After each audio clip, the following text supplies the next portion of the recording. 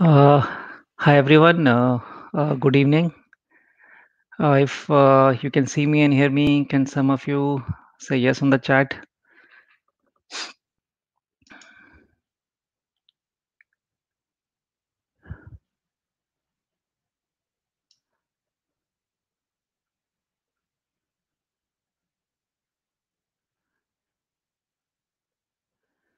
Yes. Okay, guys.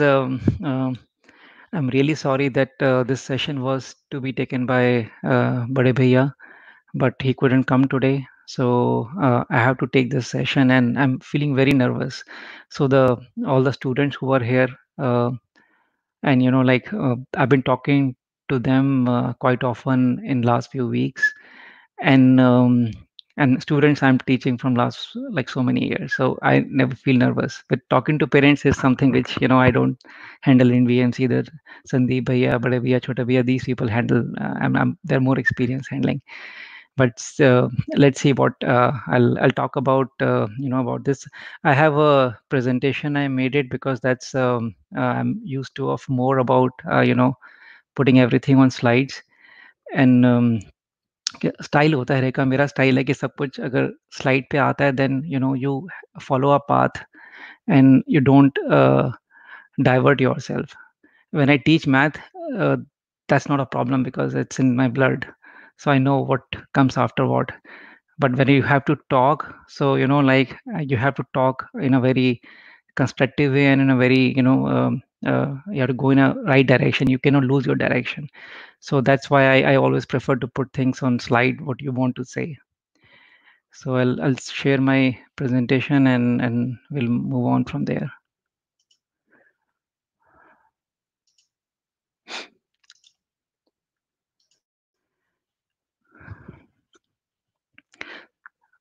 So this session is about idea is to talk to parents, not to kids.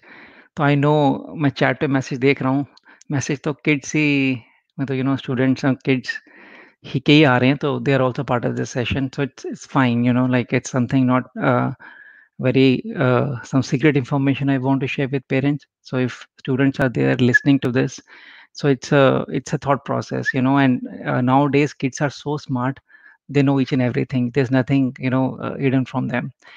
So before I start, there's a brief intro about me. Those who are EMC students, they know me because, or I've been taking session from last few weeks. So those who are not in the Pitampura center where I teach, now by now they also know me. So guys, I'm Manmohan Gupta, and I passed from IT Delhi in 1994, long time back. So a lot of parents who must be watching this a live webinar, I might be younger to them, but most probably I might be older to you, because like, so मेरे जो students हैं, मेरे आज मेरे बच्चे भी इसी almost same as के हैं. So parent we are of the same as, so we can that's why we can have some conversation because we are of the same age. So I was after passing college, we started this Vidyamandir class. In fact, when I was in college, we started Vidyamandir classes with bhaiyas. And apart from that, I also co-founded a software company in Agaro, which is an IT company, and then computer education company also. So I have experience which is into education as a teacher and also as a professional, working for corporate. So so this is the most important thing why we wanted to have this session. So when I was taking this session in last few weeks, तो जब मैं बात कर रहा था student से, मैंने कई उनको चीज़ें बताई हैं. मैं आपको भी समराइज़ भी करूँगा कि स्टूडेंट से मैंने किन टॉपिक्स पे बात करी है, मैं अभी समराइज़ भी करूँगा. और जो उसमें से कुछ, जब मैं लाइव चैट पे रहता था, तो काफ़ी बच्चों के मैसेज आते थे कि can you do the similar session with our parents, like because we live with our parents. ये घर का इकोसिस्टम है and we can not change that ecosystem. You ask us to do something, but there is a system in our house. There is a expectation from parents, and there is a interference word I'm using because that's the kid we're using. तो मैंने उनको बोला कि आप मेरे को, मतलब I can do that whatever, but I might not have experience to talk to parents, and who am I to talk to them. So but they say at least ki you can share your words, your experience, or maybe what you suggest to them as a teacher, not as a कोई मैं कोई guru या कोई वो नहीं हूँ. I might be some same age or younger. So it's just that you, because but I'm more connected to this field. So from education, and I'm handling kids from last almost 25 years, and maybe more before that also, but as a teacher last 25 years. So at least I can share my experience. So it's not that you have to listen it seriously and follow it. कि मैं मतलब who am I to give you, your it's between parent and child, so who am I? So that's what kids told me, can you have this session? So I said yes. So send me some questions, which I can show to them, without the names. Keep students, जो उनका perspective क्या होता है students का, students किस तरह के question मतलब पेरेंट्स से पूछना चाहते हैं, शायद नहीं पूछ पाते होंगे, या पेरेंट्स से क्या उनकी फ्रस्ट्रेशन है या क्या कंसर्न है. तो क्वेश्चंस तो काफ़ी थे, but some questions I picked, and then the common one, and so I'll show you that questions, and I'll try to add some of my opinion into those questions. So that's a primary reason to have this session, that no students want me to communicate what I think is the right way to go, especially under COVID times. COVID time is a time which is totally different time, और मैं घर पे भी अपने feel कर रहा हूँ कि ये टाइम है कि जो मतलब as a parent we were not prepared how to handle kids, and kids were also not prepared with parents all the time at home. जैसे मेरा बेटा मेरे को रोज गिनाता रहता है, मतलब कि इतने टाइम हो गए पापा, can do you believe that it's more than 5 months we have been locked at home. सो और he is a very social person, he is in 6th grade, he will go in 6th grade now. तो वो मतलब वो बच्चे भी मतलब कैसे handle कर रहे हैं, और मैं उसको क्या बोलता है कि मतलब I am also, when you every day you go to school, मैं उस टाइम पे चैन की सांस लेता हूँ. कि मैं जब कई बार मतलब कि मुझे लगता है कि मैं बार when I travel a lot, I used to travel a lot. तो जब प्लेन में बैठता हूँ और मैं आराम से शांति से रिलैक्स आंखें बंद करके, तो मुझे वो एक बच्चों की जो स्ट्रेस होता है वो बिल्कुल वहाँ से जो मतलब कुछ सुनाई नहीं देता, और कुछ मतलब दिखाई नहीं देता, तो वो एक वो मतलब वो कमाल का ज़ोन होता है वो वाला, तो मैं भी मिस करता हूँ. तो वो अपनी प्रॉब्लम मुझे बताता है, मैं अपनी problem. So this is a very different time, nobody has seen that in their life ever. May be हमारे पेरेंट्स ने भी नहीं देखा होगा, ये ऐसा टाइम था. सो I will move forward. So parenting that I learned, from experience. I have two kids. My daughter, she's a 12th grader now. She'll go in 12th. Son is 6th, and I have two dogs. So parenting is a very difficult task. And as a parent, I consider myself as a failure. Frankly, that's why I was so hesitant taking this session, because I don't consider myself as a successful parent, because but I have a different philosophy to raise kids. So that way, but from your perspective, you might say that I'm a failure, but because I realize, with experience, that it says not that something you can read from books and then you can become a parent. It is art. Some people do it very well, some are not able to do it. So that's, I say, it's art. It's not a science that you can learn it and you can apply it. It's not same for everyone. It depends on the culture at home. It depends upon what you expect from your kids. It depends upon your what you achieved in your life. So there are so many aspects in raising kids, right? Like it depends upon what you want your kids to be, to follow your path, to follow what you say, or they have to think on their own. They have to believe what they think. They have to follow their own passion. So it all depends upon the way, so many various aspects, that you cannot make a formula or science or algorithm out of it. It has to be, it is an art, I would say. So people know it, people don't know it, but some people cannot learn it, they cannot learn it.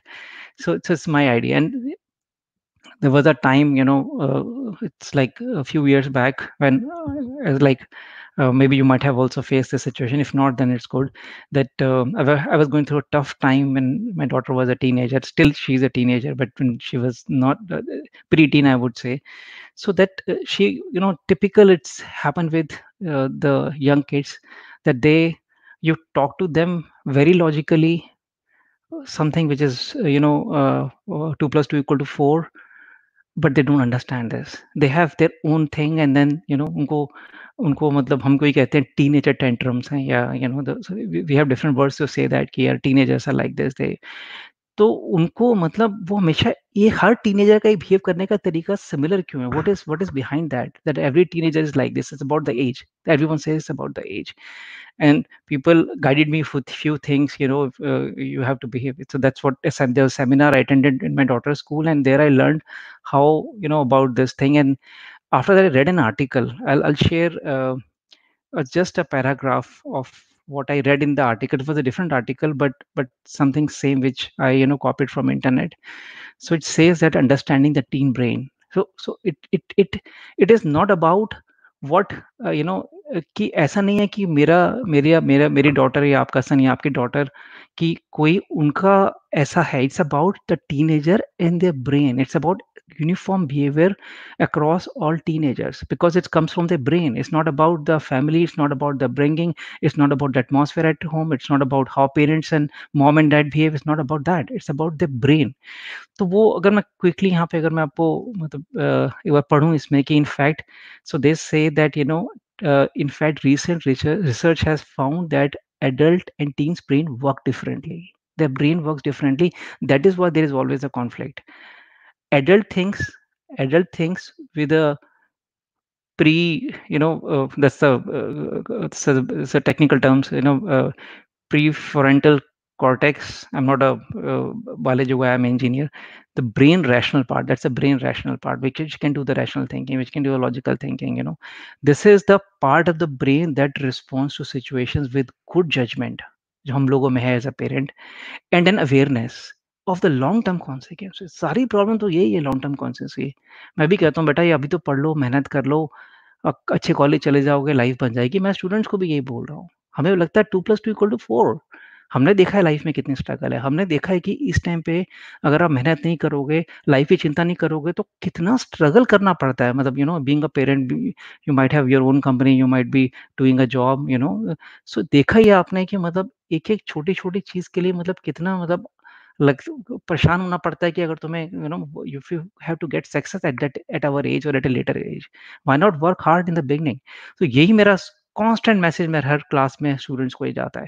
हमें लगता है इतना obvious है, समझ लो, हमारे experience से कुछ सीख लो, but they are not able to learn. Why? Because the reason is that the tin process information with, again technical word, the emotional part. The meaning is the emotional part.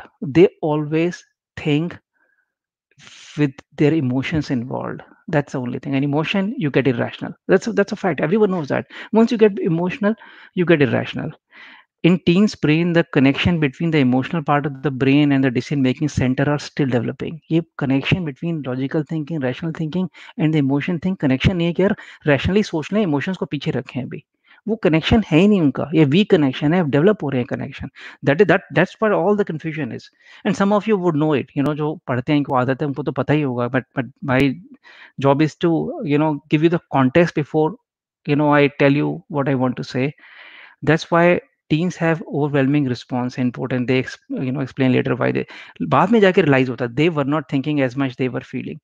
तो ये चीज़ I am sure, like हम भी कभी teenager थे, तो जो चीज़ उनको लगता है कि मैंने ऐसा क्यों बिहेव किया, मैंने ऐसा क्यों करा, मैंने इतना चिल्लाया क्यों, गुस्सा क्यों करा, मैंने ये क्यों करा, मैं घर छोड़ के क्यों चला गया, those things. I have read so many experiences of people who were students at one point of time, and they really surprised कि मैं ऐसा भी कर सकता हूँ, मैं ऐसा भी था कभी, totally out of different from my personality. So this is, whole context is about this, about the parent. They are right in their own perspective, definitely they are right. I'm a parent, I think always, whatever I say, I'm always right. To and the students, they are also right in their own perspective. तभी it's a complex problem to solve. That's why it needs to be balanced. There's a balancing is needed. नहीं तो बात करने की जरूरत ही नहीं थी, balanced होता. बैलेंस करने की जरूरत पड़ती है, बैलेंस करना पड़ता है, तभी बैलेंस होगा. So quickly, this is a very important thing. Nowadays I'm telling students, so आपको ही पता होना चाहिए, हम लोग as a teacher, as a as a VMCN, or maybe you might not be, if you're this is a webinar, you might not be in VMC. It's the same everywhere. It doesn't matter where you're taking coaching. So ये जो मैं information बच्चों को दे रहा हूँ, आपको पता होना चाहिए, ये सब चीज़ें उनको गाइड कर रहे हैं। कि मैंने वीडियो भी बनाई थी कि how to handle the Covid times, what is the best approach, best strategy to enhance your performance in under Covid times. तो उसका मैंने और 2-3 सेमिनार लिए हैं कि कितना कितना आवर्स पढ़ना चाहिए आपको, आपको कैसे मेमोराइज कैसे करना है, टाइम ट्रैकिंग कैसे करनी है, अभी मेरा अगला वेबिनार है, प्लान कैसे बनाना है। So all these I have learn from experience, how what message should be given to students. तो मैं उसका बस एक स्नैपशॉट दिखा रहा हूँ कि मैं क्या बात कर रहा हूँ। May be when you talk to them, you should know that we are telling all these things to students. How many hours to study in a week? मैंने मॉडल दिए हैं, मॉडल चूज कर लो, आपको लाइट चाहिए, pro चाहिए, advance model चाहिए, based on आप life में क्या अचीव करना चाहते हैं। And then study with proper study plan and schedule. अगर प्लान नहीं होगा, कोई शेड्यूल नहीं होगा आपको, तो पढ़ेंगे कैसे आप? And how to avoid procrastination, this is the biggest, this is again part, it comes from the brain, it comes from the brain because they think emotionally, but this thing is killing the whole teenager, but it's a part of their inbuilt into their system. How not to make new backlogs. सबसे ज्यादा problem बच्चों की क्या, backlog backlog backlog हो गया, पुराना कैसे revise करूं, पुराना कैसे करूं। तो मैं उनको कॉन्सेप्ट दे रहा हूँ, पुराना भी रिवाइज होगा। पहले आज आप कसम खाओ, आप डिसाइड करो कि नया बैकलॉग नहीं बनाओगे। और वो कैसे मैनेज होगा? प्लान से। If you have a plan and you are following the plan, you are trekking your time spent on studies, so definitely you will avoid the backlog. और जो पेरेंट्स हैं, उनको तो पता ही है कि मतलब specially I have experience of IT industry, तो कहीं बैकलॉग बन सकता है। बताइए, आपको मतलब पता है कि प्रोजेक्ट कस्टमर ने दिया है, रिलीज जानी है उसकी, राइट? पूरा प्लान बना हुआ है उसका, है एजाइल मॉडल फॉलो कर रहे हैं हम, वाटरफॉल तो खत्म हो गया अब, तो या स्क्रम मॉडल फॉलो कर रहे हैं, राइट? तो उसमें अगर कोई मतलब डिले थोड़ा बहुत हो सकता है, डिले कहाँ होगा? नहीं होगा। तो बैकलॉग की गुंजाइश क्या है कि मतलब प्रोजेक्ट आना है, अभी आज रिलीज करना है, 2 साल बाद रिलीज होगा, 1 साल बाद, no no chance, you will be fired, or company is finish. So because we consciously decide to make a plan and execute it and also track it, constantly track it, that's what is all about, I've learned in IT industry. So तो ये बच्चों को मैं सिखाता हूँ कि अपना backlog नहीं बनाना। नया नहीं बनाओगे तो पुराना धीरे धीरे खत्म हो जाएगा। बहुत टाइम है पुराने को खत्म करने के लिए, अगर नया बैकलॉग नहीं बना रहे। And it's a typical of a student, they keep making a new backlog all the time, they make a new backlog. And then that's I told them, studies is one thing, college is one thing, but you have to keep yourself fit physically and mentally. That's very important thing, we all know that as a parent। तो मुझे भी होता है कि पहले तुम physically ठीक रहना चाहिए, बीमार मत हो, मतलब लेजी मत हो जाओ, ये हो जाए। अगर यंग हैं तो मैं बेटे को कहता हूँ, ये तेरी हाइट वाइट बढ़नी है तो एक्सरसाइज कर, ये कर। So that's also very important apart from studies and the mental health. We know that there so much stress going on around and all. So you have to keep sound, because अभी तो उनकी life शुरू भी नहीं हुई है। And I am sure being a parent you also must be telling the same thing. अभी तो तुम पेरेंट्स के साथ प्रोटेक्टेड एनवायरनमेंट में रहते हो, कोई रिस्पॉन्सिबिलिटी नहीं है, कुछ नहीं है, बस पढ़ने के अलावा कहते हैं पढ़ लो बस, बाकी दे you we don't expect you do anything else. So, but a time will come when you're on your own in this whole world. And that time, your health, physical and mental, should be very sound to compete in this ruthless world, I would say. So that's again, I tell them it's very important. You have to focus. और इसका मतलब ये नहीं है कि इसकी चिंता करने के लिए पढ़ाई मत करो। I keep telling them, don't make an excuse कि मैं तो and then you don't study it. So you have to keep things along, in your journey. And then how to memorize things. Memorization is very important because that's how you make your knowledge base. How you can do time management, how you do time tracking, how to stretch time. That's a concept I've given them कि एक घंटे में आप 70 minutes कैसे बना सकते हैं, एक घंटे को आप 75 मिनट्स कैसे बना सकते हैं, how you can stretch time, not physically. It's not like I'm changing any phenomena in the universe, just that it's like a psychological thing. You can you can stretch your time. And then keep your stress level low. Stress is the biggest enemy for school students. Biggest enemy. When they get stressed out, they're not able to perform. All the abilities, they go down. So stress is the major thing to avoid. The more you can avoid stress, the better you can perform. Better you can perform up to your abilities. Be positive and always look forward. That's again thing students always run after negative stuff. ये नहीं हुआ, वो नहीं हुआ, ये नहीं हुआ। I am sure वो उनका है कि पेरेंट्स को इन्वॉल्व करते हैं। इनमें से कई चीज़ों में स्पेशली जो लास्ट की कुछ चीज़ें हैं, वो पेरेंट्स को ही ब्लेम करते हैं कि मेरा मैं क्या करूँ, मेरे घर का एटमॉस्फेयर अच्छा नहीं है, ये मेरे पेरेंट्स की जो एक्सपेक्टेशन है मेरे से नहीं हो पा रही हैं, मैं बहुत स्ट्रेस्ड आउट हो जाता हूँ। मैं अपने आप में ठीक हूँ, अगर मैं अपने आप में हूँ तो I am happy with my performance, but when parents are involve I am not happy because I am not able to fulfil their performance. तो मैं आपको ये बताना चाहूँगा, बच्चों को बहुत बड़ा स्ट्रेस है कि पेरेंट्स को कैसे हैप्पी करना है। आपको पता ही होगा, लेकिन कई बार होता है उनको, they look for the small moments when they can make their parents happy. और पेरेंट्स ने एक बड़ा वो रखा हुआ है कि मैं तभी खुश होऊँगा। मैं खुद हूँ पेरेंट हूँ, मैं 10 में से 9 गलतियाँ तो अपनी ही मानूँगा इसके अंदर, बीइंग अ पेरेंट। मैंने खुद कई चीज़ें सीखी हैं कि when my daughter was in 9th and 10th, I wanted her to go to ivy league school and I am live in US, so ivy league में जाना है तो so then he started counselling me, I would say counseling me कि कि I am a human being, I'm not trying, I don't want to follow your path. You went to IIT, that's fine, that's good, but it's again, parents don't mind it. I'm not teaching anything new, I'm just giving you my perspective. This might be your perspective, but I learned from with like it took me years to learn that okay, that's a you used to get maybe top. I used to say I was always in top 5 in the class. She said, and then why not you get A grade? So it says like it's your problem that you used to be in top 5. What is my problem? Why? How it is my problem? I'm a different human being. और ऐसा भी नहीं है कि I am the only one who don't get A in the class. Majority they don't get A in the class. सो कोई तो B C D लेगा, तो मैं ही क्यों हूँ जो ए लूँ just because you went to I I T? It's my fault, it's not my fault. Then I realise I have to, this is not working, this is not working out, this is not working. I have to follow a different, but yes, at the same time, I want her to get A. I want her to perform because I know she can get A. I know she is very talented. सो उसको अभी नहीं बताऊँगा तो बाद में life में बड़ी धक्के खाएगी।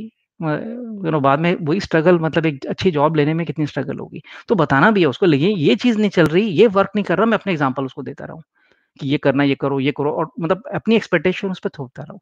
सो I want her to enhance her ability, enhance her performance, try understand her in her own thoughts, in her own understanding, emotional and rational की मिक्सचर से ही समझे वो बात को कि लाइफ में करना पड़ता है।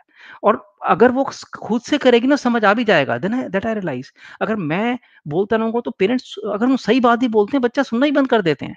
यू एग्री विद दैट कि वो हम सही बात बोल रहे हैं, वो उनको पता है एक ही बात बोलेंगे, एक ही बात कि बस वो मैं नीचे आ रही हूँ, पापा ने बस अपना पढ़ाई पूछनी है और कुछ काम ही नहीं है कि बच्चा क्या हुआ, होमवर्क हो गया, पढ़ाई हो गई, क्या चल रहा है, कब एग्जाम है, ये पूछना है। And then she will start avoiding me. Either she'll take her food and go into her room and then not showing and not. So then I realized not working out. Especially, some of the things we learned under COVID also. So I'm not about you, but कुछ चीजें पहले सीख ली थी, कुछ चीजें Covid में भी सीखी हैं. So this is what I'm trying to, teach students and how you can manage all these things. Just a summary. My each and every, conversation runs for more than 1 to 2 hours. Now I'll show you some of the questions which they posted, and these are the common one, so don't mind them। और कोई नाम नहीं है, जरूरी नहीं है कि आपके बेटा बेटी ने पूछा होगा, जरूरी नहीं है, इट्स जस्ट अ क्वेश्चन है, may be so it's not, don't feel offended if you don't like the question। So ask parent not to ask about studies every now and then, and that's the example I just gave you, because we are concerned about them, it's our children, we have to take care of them, and we're really scared what happens when they go into this cruel world, how they're going to survive, how they're going to manage।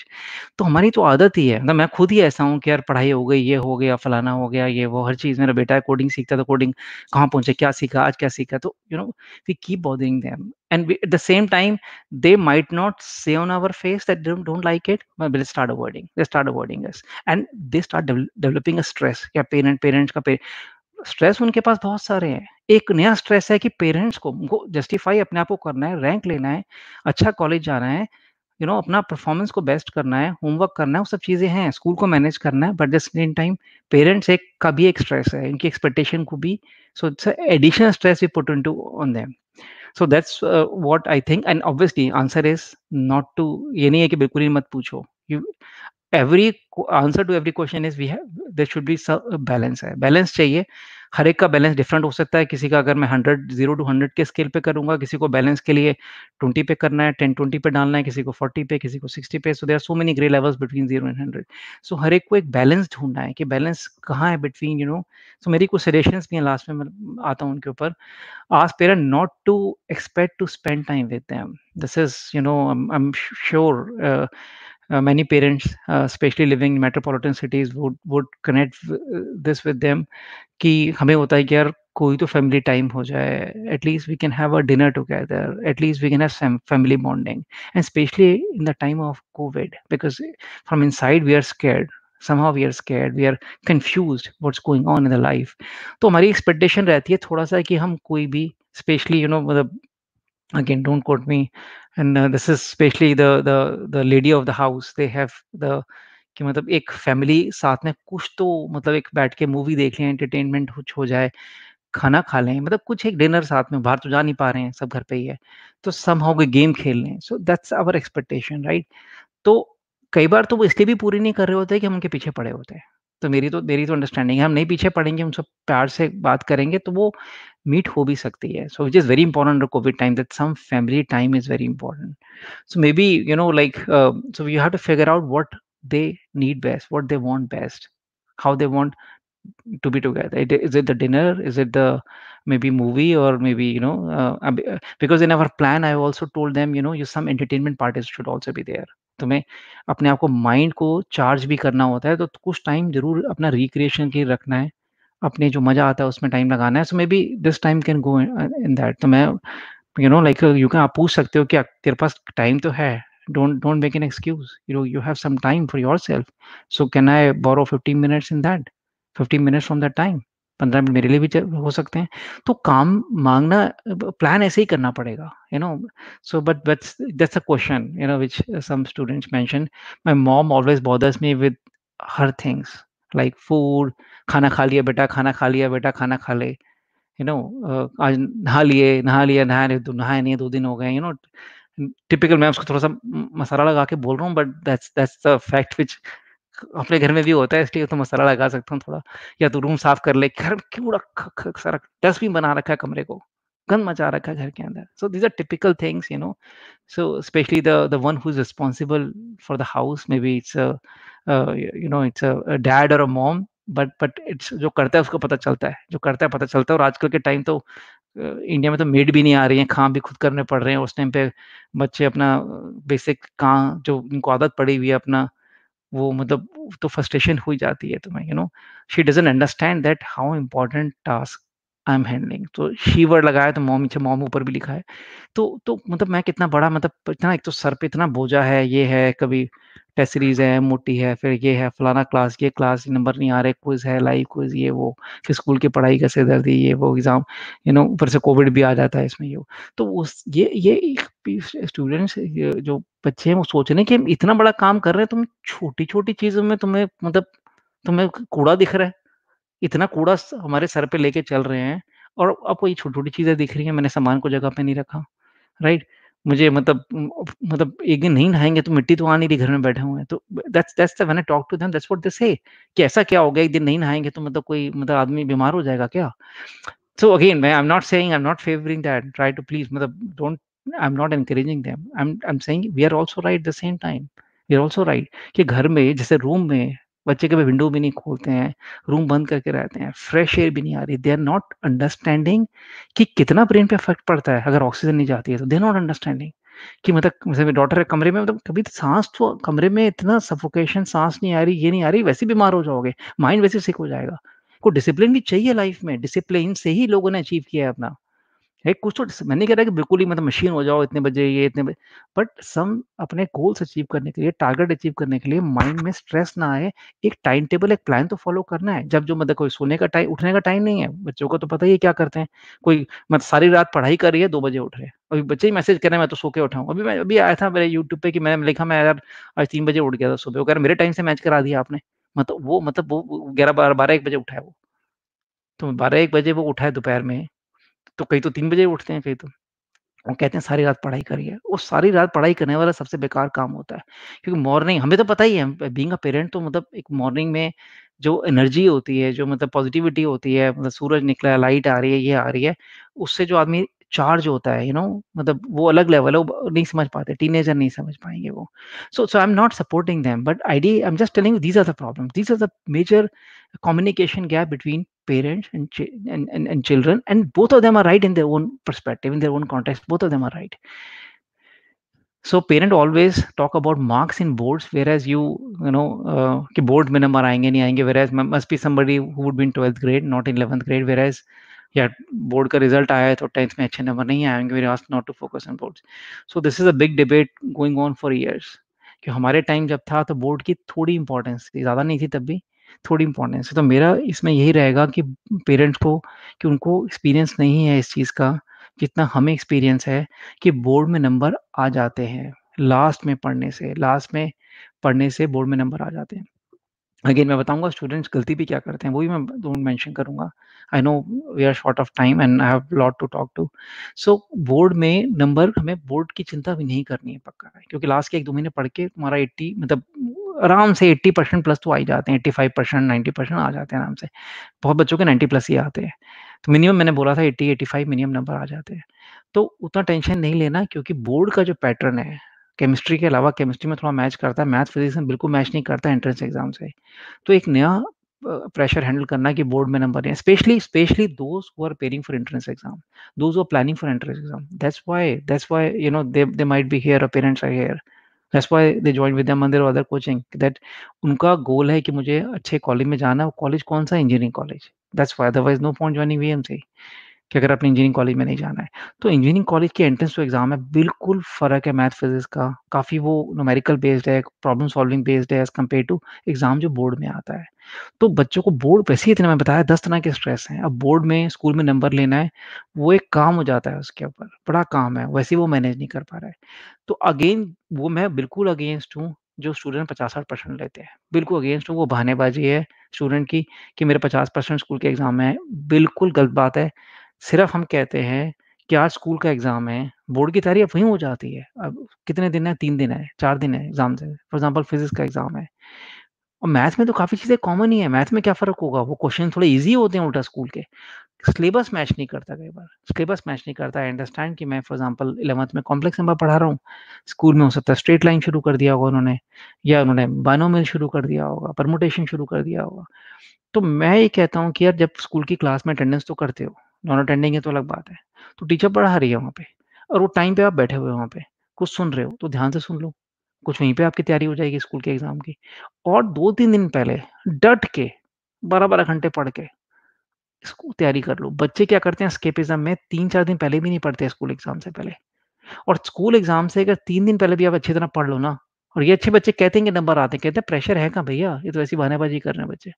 हाँ, आपको 90% plus लेना है, बिल्कुल अच्छे number लेने हैं, अच्छा rank लेना है क्लास के अंदर, 11th के अंदर हर एग्ज़ाम में, या 12th के एग्ज़ाम में स्कूल के, then it is difficult. But you have to get a decent marks. Exam से 3 दिन पहले पढ़ो, घोटा मारो, हो गया काम. तो वही ना बैलेंस है, मतलब वो अपनी जगह सही है लेकिन गलत भी है. वो सही है इन द सेंस कि प्रेशर नहीं लेना बोर्ड का. गलत है कि स्कूल में भी बिल्कुल नंबर नहीं आ रहे 40-50%, भाई 70-70% तो आ सकते हैं, ऐसा नहीं है. पढ़ाई करो, बाद में जितना अभी करोगे बाद में प्रेशर कम होगा. तो ये क्वेश्चन उनका है, और मेरा आंसर इसमें ये रहेगा, बैलेंस इज द की. कि उनसे एक्सपेक्ट ना करें 90% लाएंगे, और बच्चे ये ना समझे कि पेरेंट्स पूछ नहीं रहे हैं तो 40-50% से काम चल जाएगा. नहीं. My dad always compare my performance in VMC test and live quizzes with performance in 10th grade. जो 10th में 9th में स्कूल के एग्जाम आते होंगे, बोर्ड का तो अभी आया है क्वेश्चन, थोड़ा 2-4 दिन पुराना है ये. तो शायद I don't know whether because of the 10th board somebody asked this question or maybe because of the school exam. तो ये पेरेंट्स को शायद थोड़ा अपना टाइम पुराना हो गया होगा. कुछ पेरेंट्स ने खुद तैयारी करी होगी, हो सकता है कुछ ने ना भी करी हो, दे आर इनटू बिजनेस और some other field, not you know engineering colleges. तो जो स्कूल के एग्ज़ाम होते हैं, उसमें 95% लेना, 98% लेना is not equivalent to, not proportional to what you get marks और रैंक इन एंट्रेंस एग्ज़ाम्स और VMC test. Is no correlation between them. हाँ, अगर कोरिलेशन पूछेंगे तो एक कोरिलेशन है कि डिवाइड बाय 2 कर दो. डिवाइड बाय 2 कर दो। अगर पूछेंगे कोरिलेशन तो डिवाइड बाय 2 कर दो या डिवाइड बाय 1.5 करो, होगा, मतलब आधे नंबर आएँगे। क्योंकि है ही, अगर आप मार्क्स देखेंगे तो अच्छा रैंक कम मार्क्स पे ही आता है। उसमें अगर 70, 60, 70% नंबर है तो डिसेंट रैंक आ जाता है। तो ये जो 2 चीज़ें हैं इसमें, कि एक तो जब आप 11th में आप जब पढ़ाई कर रहे हैं तो वो काफ़ी डिफ़िकल्ट है, प्रॉब्लम सॉल्विंग बहुत है। 9th-10th में क्या था, क्वेश्चन टीचर ने 2 क्लास में ऐसे-ऐसे क्वेश्चन कराए और 2 में से 1 क्वेश्चन टेस्ट से पूछ लिया। उसमें से एक आ गया, बच्चे ने अच्छी तरह घोटा मारा हुआ था या उसने प्रैक्टिस की हुई थी, हो गया जी, नंबर आ गए। यहाँ पे तो मतलब अगर 200 क्वेश्चन भी कर रहे हो तब भी खराब वो क्वेश्चन नहीं आता। और ये भी आइडिया मैच कर रहा है, उसमें कई बार आधे क्वेश्चनों में आइडिया मैच कर रहा है, वो भी यार हाँ, आइडिया मैच कर रहा है, नहीं कर रहा, कर रहा है नहीं, हाँ, मैच कर रहा है, कॉन्सेप्ट मैच कर रहा है। इतना मुश्किल होती है आधे क्वेश्चन में कि मैच भी नहीं करा सकते, याद भी नहीं समझ कर पाता कि पहले मैंने किया नहीं किया है। आई एम श्योर किसी भी टीचर से पूछना, हर टीचर वही जो पढ़ा रहा है एंट्रेंस में वो यही कहेगा। ये बिल्कुल लेवल का फ़र्क 1:5 है। 1:5 का फ़र्क है, what you kids do in 9th and 10th, what they do in 11th and 12th। So that's why I से our education system is totally screwed, कि 2 साल का सिलेबस पूछ रहे हैं, हर टॉपिक में इतने क्वेश्चन पूछ रहे हैं और फिर मतलब कोई सेंस ही नहीं है। वर्ल्ड का तभी मोस्ट चैलेंजिंग एग्ज़ाम बन गया है, बट उससे क्या मिल रहा है? Kids are under pressure. तो ये वो ना पूछे उससे, बच्चे से, कि 10th में तू बेस्ट करता था, क्लास में टॉप करता था, तेरे नंबर बहुत आते थे, रैंक अच्छा आता था, अब तू नहीं कर पा रहा है। ये पूछने से बहुत ज़्यादा स्ट्रेस में आ जाता है वो। और शुरू में अभी बच्चों का दिमाग बिल्ड हो रहा होता है, 10th से जब 11th में आते हैं, उनकी परफॉर्मेंस को थोड़ा पेशेंस रखनी पड़ती है, क्योंकि वो उनको आदत नहीं होती पढ़ने की, माइंड इस लेवल पे सोच नहीं पाता, डिस्ट्रैक्शन इतनी है उनके ऊपर, डिस्ट्रैक्शन कम नहीं कर पाता बच्चा, तो कम से कम 4-5 महीने लगते हैं उसको ट्यून में आने में। लेकिन काफ़ी बच्चे क्या, वो 4 महीने में डीरेल हो जाते हैं, 10th से जब 11th में आते हैं, उसी में डीरेल हो जाते हैं because of so many reasons, और डीरेल हो गए तो वापस आना बड़ा मुश्किल पड़ता है उनको। तो उनको हमें ये समझना है कि वो उनको, अगर वो लाइन पे ठीक चल रहे हैं, डीरेल नहीं हो रहे हैं, बेशक वो डोंट वरी कि आउटपुट आ रहा है, लेकिन वो कंसिस्टेंसी उनकी है, लगे हुए हैं वो, that is going in the right track, that is perfect, that is fine.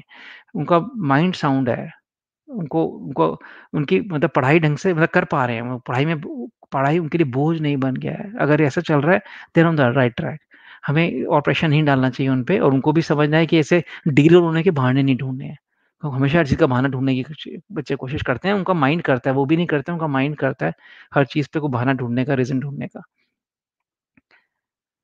So this is a question somebody asked, my dad went to IIT and compares मी, तो मेरी वाली स्टोरी लग रही है थोड़ी, and compares me with him and expects better rank from me.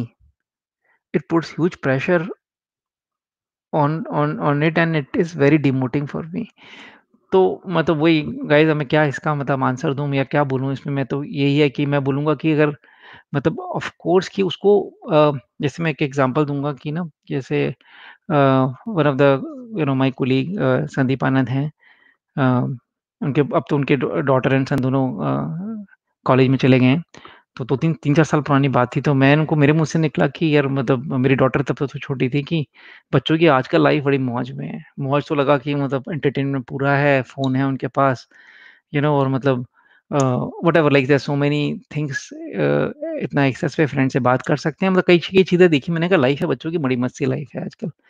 तो then he said, "no, you are wrong, totally wrong. They are under much more pressure what we were when we were young." तो मैं उससे compare कर रहा था, हमारे time कितना ये था, स्ट्रेस था, ये वो, कितना ये वो, अ, नौकरियाँ भी नहीं होती थी उस टाइम पे, ये वो, बच्चों को कितना मतलब का आराम है कि निकलते छोटे-मोटे कॉलेज भी चले जाओ तभी नौकरी अच्छी लग रही है। हमें तो अच्छे बहुत टॉप कॉलेज जाना पड़ता था तभी नौकरी मिलेगी। तो उन्होंने कहा, नहीं ऐसा नहीं है, हम नहीं समझ सकते, बच्चों पे बहुत डिफरेंट तरह का प्रेशर है। बच्चों पे एक सोशल मीडिया का एक बड़ा प्रेशर है। एक तो हर दुनिया में कौन क्या कर रहा है सब पता चल जाता है। तो बिकॉज़ ऑफ सोशल मीडिया, कितना भी तुम डिस्कनेक्ट करो, कहीं न कहीं से उसकी भाप आई जाएगी सोशल मीडिया की, बच नहीं सकते, वो ऐसी चीज़ है। तो बच्चों को एक साइकोलॉजिकल, और उसने कहा हमारे केस में तो और ज़्यादा है। बीइंग अ पेरेंट की सक्सेस अलग प्रेशर है। उनसे सबसे एक्सपेक्टेड है, आपने इतना किया है, तो ये भी तो होगा। आपने बॉलीवुड स्टार्स का देखा ही है, अगर माँ-बाप सक्सेसफुल हैं तो बच्चों पे कितना प्रेशर है कि आपने उनका तो नाम मतलब, उनको तो पहले ही है कि बेटा नेपोटिज़्म में कुछ कर नहीं पाएगा यहाँ पे इंडस्ट्री के अंदर, या मतलब उसके थ्रू करेगा।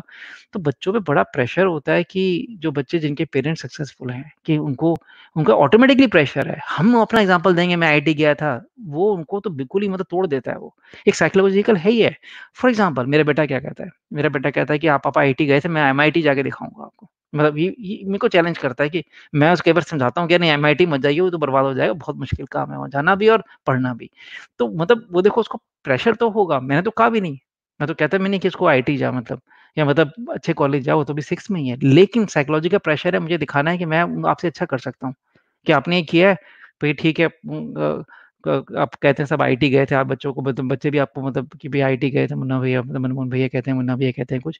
तो उसको इतना प्रेशर है कि वो कह रहा है मैं उसके ऊपर क्या हो सकता है? एमआईटी देखा हो, एमआईटी का नाम सुना है, उसने टी-शर्ट होती है एमआईटी खरीद रखी है उसने, मैं एमआईटी जाके दिखाऊँगा। तो प्रेशर उसको साइकोलॉजिकल अपने आप ही है और हम उसको और एक्सपेक्टेशन अपनी डालेंगे तो मेरा again it's my thought process, you don't need two totally be convinced with that but kids definitely है उनके दिमाग में मतलब एक चलता रहता है। Very interesting question. My mom dad watches TV series in the evening and I feel strong urge to मुझे भी देखना है TV. What should I do? Should I ask them not to watch or they might agree but suggest कि मतलब कि अब कि भाई कई पेरेंट्स करते हैं अगेन इसमें हर घर का अपना कल्चर है, हर पेरेंट्स का अपना है। तो क्वेश्चन किसी ने पूछा है कि मतलब आप पेरेंट्स को बता देना कि उनको मतलब या उसके मम्मी डैडी ने मुझे I don't know what the context behind this. तो इसमें तो मेरा ये रहेगा कि मतलब this is sometimes it puts additional pressure on kids when we do additional sacrifices so it has to be natural kids को मैं भी अपना सेशन में समझाऊंगा कि मतलब it's your life why parent you want parent to do additional sacrifices for you. They're anyway doing sacrifices. They're anyway, you know, whatever they're helping you in all possible ways. So आपको पढ़ा रहे हैं school में और coaching में और additional burden है उनको एक अलग प्रेशर है कि आप और उनको कोई टीवी मत देखो अपने घर में इंटरनेट क्यों है इंटरनेट कटवा दो अब तो इंटरनेट कटवाने की बात नहीं करते हैं क्योंकि सब कुछ इंटरनेट से होता है अब टीवी की बात हो रही है टीवी सीरीज में तो let them live their life students को मैं कहता हूँ why you are after them अगर अगर जिसको इतनी अर्ज हो रही है, ये सोच के देखना मैं कहता हूँ जितनी अर्ज हो रही है कि मम्मी-पापा टीवी देख रहे हैं और उनको आपको मतलब लग रहा है कि वो टीवी हट जाए इसको लग रहा है इसने पूछा है इतना अच्छा क्वेश्चन पूछा है इसने ये कह नहीं रहा घर पे कि पापा मम्मी टीवी बंद करो मुझे लग रहा है मेरे को डिस्टर्बेंस हो रही है। मतलब डिस्टर्बेंस ठीक है कि लाउड चल रहा है तो कि मेरे को मतलब अर्ज हो रही है, मेरे को भी देखूँ मतलब क्या-क्या हो रहा है, एंटरटेनमेंट हो रहा है, मैं क पढ़ाई में लगा हूँ, भई तुम्हारा भी टाइम आएगा। हमारा टाइम भी तो था, हमने भी तो सफ़र किया, हमने भी पढ़ाई करी होगी, टाइम पुराना था लेकिन हमने भी तो किया था। तो हम भी तो स्ट्रगल कर रहे हैं, हम भी तो ऑफ़िस का काम करते हैं तो हम भी तो ऐसे-ऐसे कराते हैं। तो वो जिसको इतना हो रहा है ना, वो मम्मी-पापा का टीवी तो बंद करा देगा, लेकिन वो जो लोग इंटरनेट पे इतने फ़ालतू काम कर रहे हैं, वो उसको दोस्त जब कहेगा मैंने अभी यार पबजी खेली है और मेरा ये किया है मैंने, वहाँ से अर्ज़ नहीं आएगी उसको, वो बंद करा देगा दोस्त का पबजी बताना ज़रा। और लोग इतना कुछ इंटरनेट पे कर रहे हैं, इतना या तो वो सब किस-किस को बंद कराएगा वो? हर जगह से अर्ज़ होगी उसकी। पेरेंट्स के पीछे पड़ना आसान है, पढ़ के पेरेंट्स के पीछे बंद कर दो, ये मत करो, वो क्या करो, डिस्टर्बेंस होती है, ये करते हो तुम। बच्चे का वेंट आउट हो रहा है और कुछ नहीं है। उसको बहाना चाहिए ना पढ़ने का, वेंट आउट करने का बहाना चाहिए। मिल गया उसको बस कि नेक्स्ट वीक मम्मी-पापा ने टीवी चलाया, मिल गया बहाना उसको धुनने का मम्मी-पापा को। बहाना चाहिए होता है बच्चे को धुनने का, एक्सक्यूज़ चाहिए होता है। खुद को ना पढ़ने का, उस टाइम वो जो प्रेशर होता है ना, वहाँ से वो प्रेशर से भागने का तरीका मिल जाता है कि मैं बिक एक रीज़न मिल जाता है कि मैं इसलिए नहीं कर पा रहा हूँ बिकॉज़ ये देखो सिचुएशन ही मेरी खराब है। वो बच्चा ना चाह के भी माइंड ऐसा सिचुएशन बना लेता है। तो मेरा तो अगर इट्स माय ओपिनियन कि अगर आप मतलब मैं हूँगा तो मैं बिल्कुल नहीं करूँगा। Why should I do it? It's your career, your studies. If you are not के serious about yourself then why I have to suffer additional? I am suffering and I have to do additional suffer just कि मैं अब TV भी ना देखूँ, मैं अपना went out भी ना करूँ, मुझे अपने कुछ भी ना करूँ, this is not done. You have to find the ways to motivate yourself. Why you're after my life? Again, it's my opinion, my answer to this question. तो कुछ सजेशंस हैं मतलब टोटली पर्सपेक्टिव है हम लोगों का वीएमसी के teachers का भैयास का कि हम कुछ-कुछ चीज़ें हैं जो हम कहते हैं कि अगर आप कर रहे हैं बहुत अच्छी बात है, नहीं करना चाहते तब भी बिल्कुल ठीक है। या मतलब at least you should be aware of that कि what we as a teacher, we as an organisation who is responsible for studies of your child should be somewhat followed, if not fully somewhat followed. कि जैसे students hate when parents compare them with others that's it's a universal thing कहीं भी जाओगे आप होगा और हम compare भी नहीं कर रहे होते हैं ये टोटली मिसकम्युनिकेशन गैप है मैं जैसे कहता हूँ यार कि ये देख मैं डॉटर को अपना ये देखना ये वाला मतलब मेंशन ही कर शेयर केवल शेयर ही कर रहा होता हूँ कि यार वो उसकी डॉटर है वो शी गॉट एडमिशन हेयर आप मतलब आप क्या मतलब सुनते ही वो चढ़ गई मेरे पे तो 2 मिनट के अंदर ही मतलब क्या कहना चाह रहे हो आप तो मतलब हालाँकि वो इमोशनल, बिकॉज़ डिसीज़न वहाँ इमोशनल, मैं बताना चाह रहा था कि ये मैं I was just talking about the college कि शी वेंट देयर, दिस मैं आगे बोलने भी नहीं दिया उसने। तो मतलब कंपेयर हो गया। कई बार कंपेयर क करते भी हैं, मतलब कुछ पेरेंट्स कंपेयर भी करते भी हैं, फलाना रिलेटिव यहाँ चला गया आईआईटी, वो तो देखो सारे हैं, आप क्या करते हो? तुम कुछ नहीं कर। डायरेक्ट कंपैरिज़न गलत है, बिल्कुल गलत है। ये तो आप किसी भी साइकोलॉजिस्ट से पूछ लो, इंटरनेट पे ढूँढोगे, उससे बच्चा क्या होगा? बच्चा उससे मोटिवेट नहीं होगा। बच्चे का बेस्ट परफॉर्मेंस कब आती है? मोटिवेट होके, स्ट्रेस में नहीं आती। तो मोटिवेट बिल्कुल नहीं होगा, देखो मतलब। हाँ, कई बार मैं भी इसे बोलना चाहता हूँ कि यार हार्ड वर्क इम्पोर्टेंट है, उसने हार्ड वर्क किया था या उसने ये कोई फलाना अप्रोच फ़ॉलो करी थी, वो उसको हेल्प करी है। वो नहीं सुनना चाहते बच्चे। पेरेंट्स कई बार गलत भी नहीं होते। वो ये नहीं कहते कि देखो उसकी सक्सेसफुल हुआ है, आपको भी सक्सेसफुल होना है, ये नहीं कहना चाहते। वो कहना चाहते हैं देखो उसने ये अप्रोच फ़ॉलो करी थी, उसका ये एडवांटेज हुआ, तो may be why don't you try this approach, may be you can get an advantage. तो ये चीज़ मतलब अगर पेरेंट कर रहे हैं, उनकी मर्ज़ी है, it's between parent and child, I am no one two say anything in between, but that's an opinion. उससे कोई एडवांटेज नहीं हो रहा कंपेयर करके, कि मतलब अगर कंपेयर करोगे उससे, वो जाके 3 दिन पढ़ाई नहीं करेगा गुस्से के अंदर और बड़बड़ाएगा, और बस ये गाली नहीं दे सकता, ये फ़र्क है कि बिकॉज़ पेरेंट चिल्ड्रन रिलेशनशिप, अगर और कोई होता पड़ोसी तो उसको गाली-वाली भी दे रहा होता वो। But they don't like it, that's for sure, for universal they don't like it. Family time, this is what I have tried, and तो थोड़ा फैमिली टाइम कहीं से बढ़ता है, तो एक वो क्योंकि क्या होता है ना कि हम लोग जब थोड़ा स्ट्रेस में आते हैं या घबराए होते हैं, so we look for the bonding somehow में भी। बच्चे भी उनको मतलब अब ये थोड़ा टीनेजर है तो दिमाग चढ़ा हुआ है, लड़ लिए पेरेंट्स है तो मतलब अब नीचे उतरते नहीं इतनी इजीली वहां से। तो somehow some I am sure lot of parents must be doing it, but this is a time when they need something, some bonding.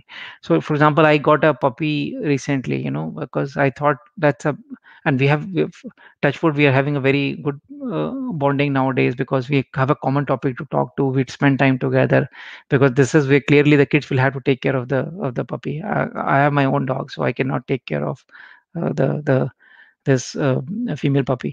तो वो एक मतलब रोज का एक हमारा बैठने का हो गया डिस्कशन, ये वो काम है, ड्यूटी देनी है, सबका लगा हुआ है।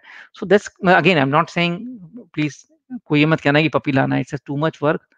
मतलब खबरदार जो कोई ऐसी उल्टी-सीधी हरकत करेगा, मैं बोल रहा हूँ, खबरदार कोई करेगा तो।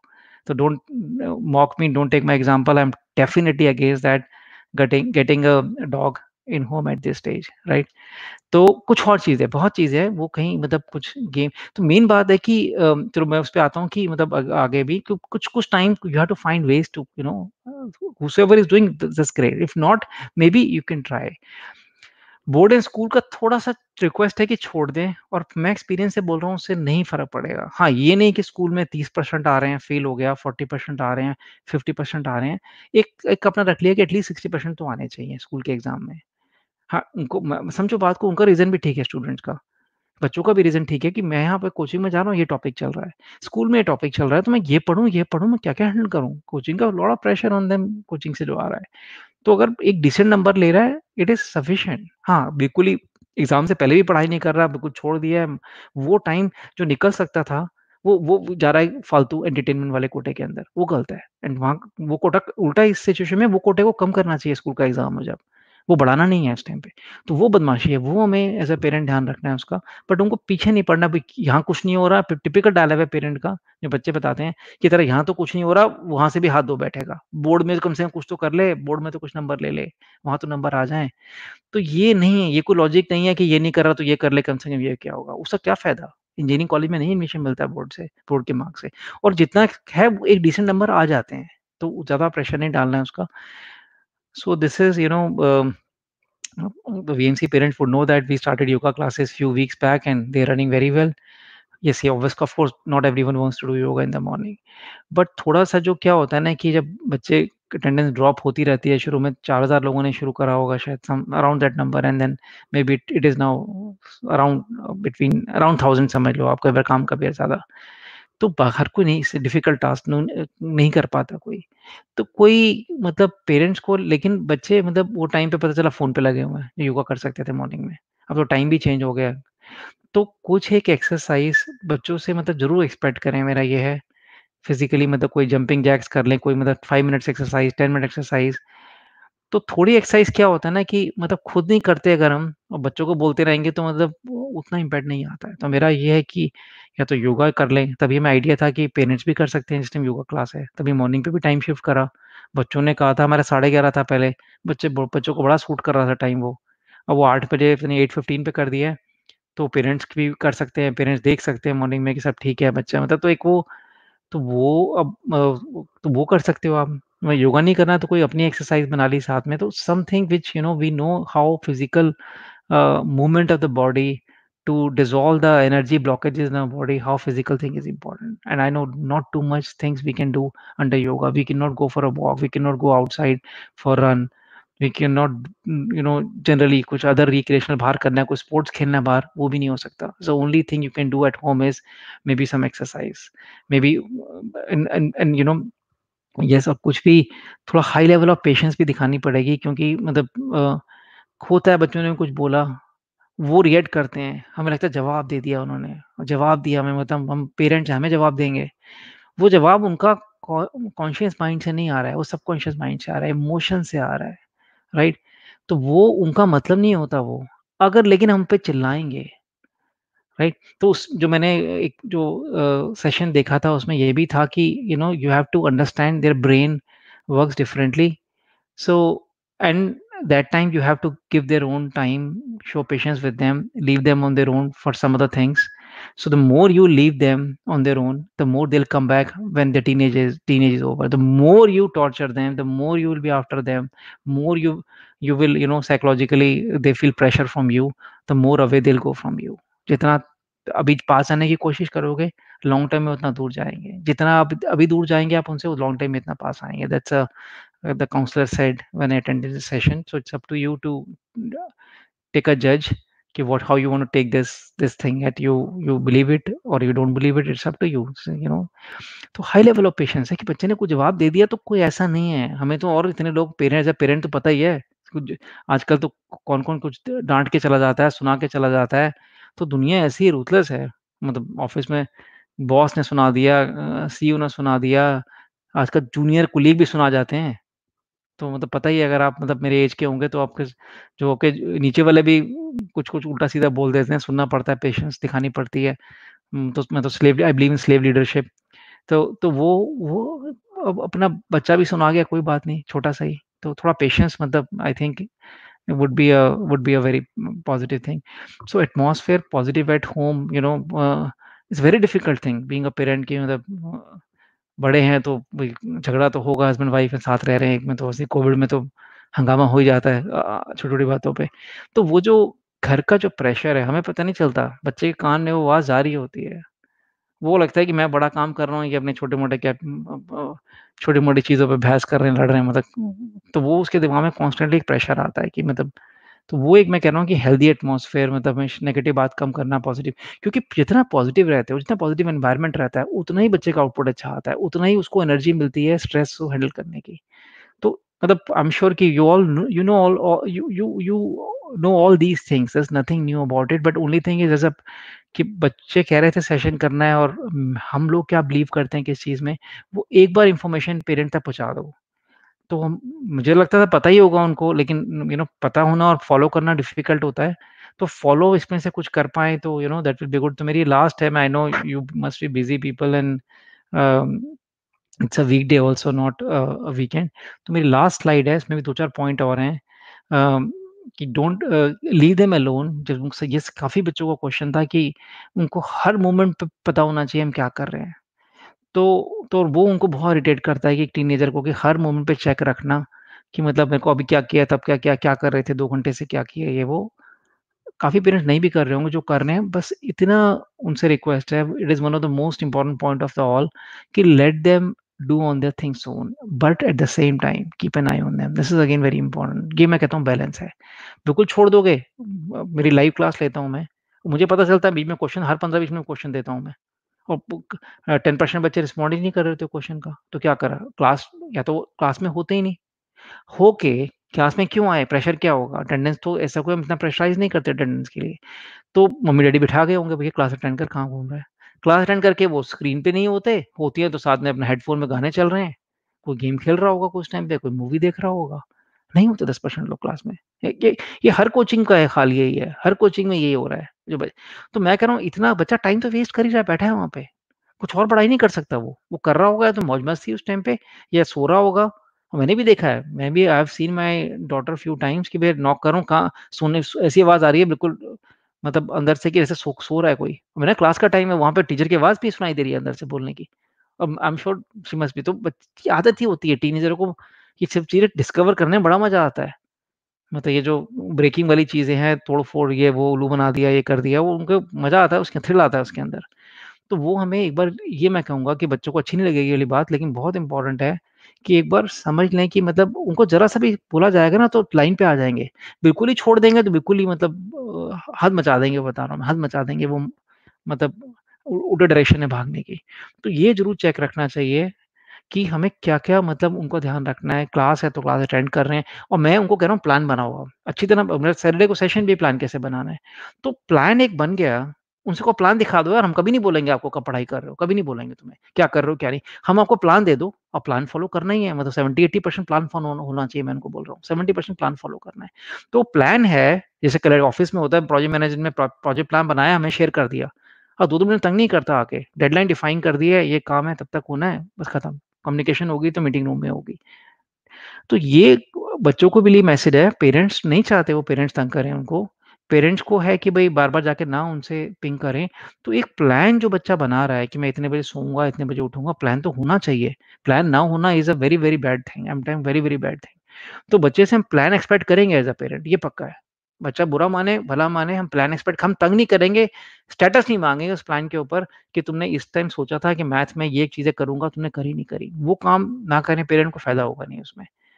तो वो अगर या खुद उनकी रिस्पॉन्सिबिलिटी, मुझे पढ़ाना है, खुद टीचर हैं, वो अलग बात है कि वो यू नो तो वो अदरवाइज़ दे शुड नॉट, और कर भी नहीं सकते। वो क्या मैथ्स, फिज़िक्स, केमिस्ट्री समझ आएगा? मोस्टली को तो नहीं आएगा, बहुत को उनको समझ आएगा। तो वो पीछे ना पड़े। हाँ, लेकिन उसका रूटीन जो है, वो रूटीन फ़ॉलो कर रहा है और अपनी लाइव क्लासेस अटेंड कर रहा है।